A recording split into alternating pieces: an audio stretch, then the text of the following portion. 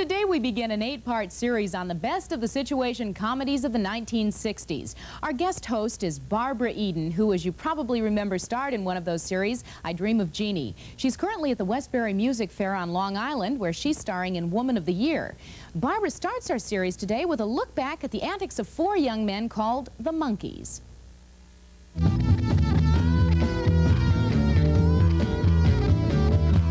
The 60s, a decade of turmoil, a decade of war, a decade of peace and love. It was a time of social and political upheaval that touched all. Our music evolved too, revolutionized in part by the British invasion that found its way to America. Hey, hey, we're the Monkees, and people say we monkey around. 4 fun-loving, zany musicians clowning around singing songs. NBC hoped the idea would strike a familiar chord, and it was fairly obvious when the Monkees went on the air in September 1966 that the show was inspired by the Beatles' popular movies. The Monkees series was to Hard Day's Night as your average burglar is to a Beverly Hills silverware set. It was a straight rip-off. Yes, we took. We're not ashamed. I have an appointment with the personnel director. Folk singer Peter Tork was one of 500 actors and musicians who answered a casting call for a new TV show that would, in effect, create an American version of the Beatles.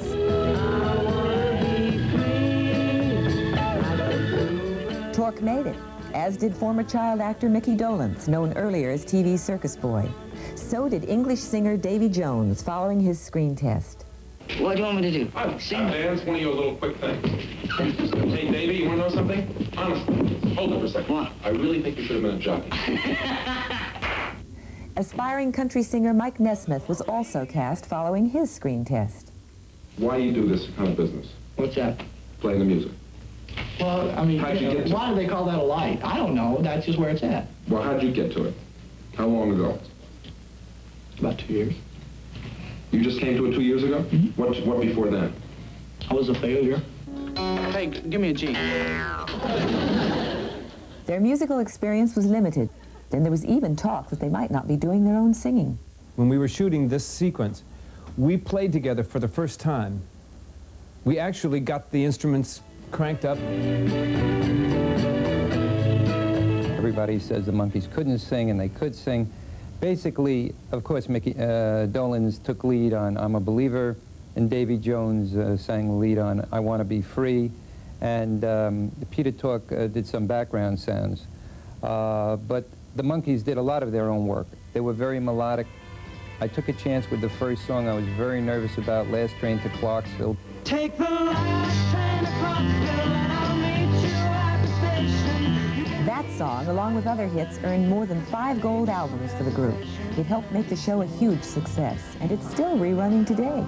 It was a forerunner of the whole notion of the kind of MTV thing that's happening, the fast gag, the quick move, the wipe, the dissolve, all the old silent film techniques. This newfound fame, however, was at times overwhelming.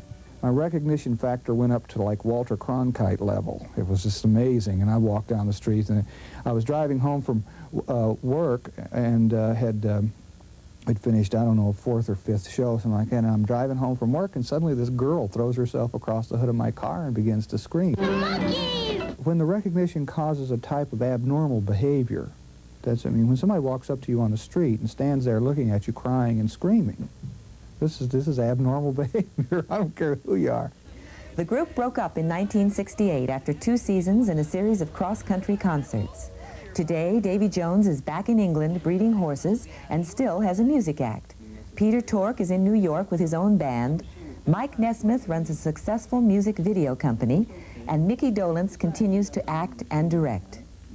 It was rare to its time, and in its uniqueness, and the thing is that the people who are now middle management types grew up on that show, and it stood for something that everybody liked a lot and held very dear. So you better get ready. The man coming to your town. Coming up next time, Agent 86, Don Adams, and the spice spoof of the decade, Get Smart. With 60s sitcoms, I'm Barbara Eden.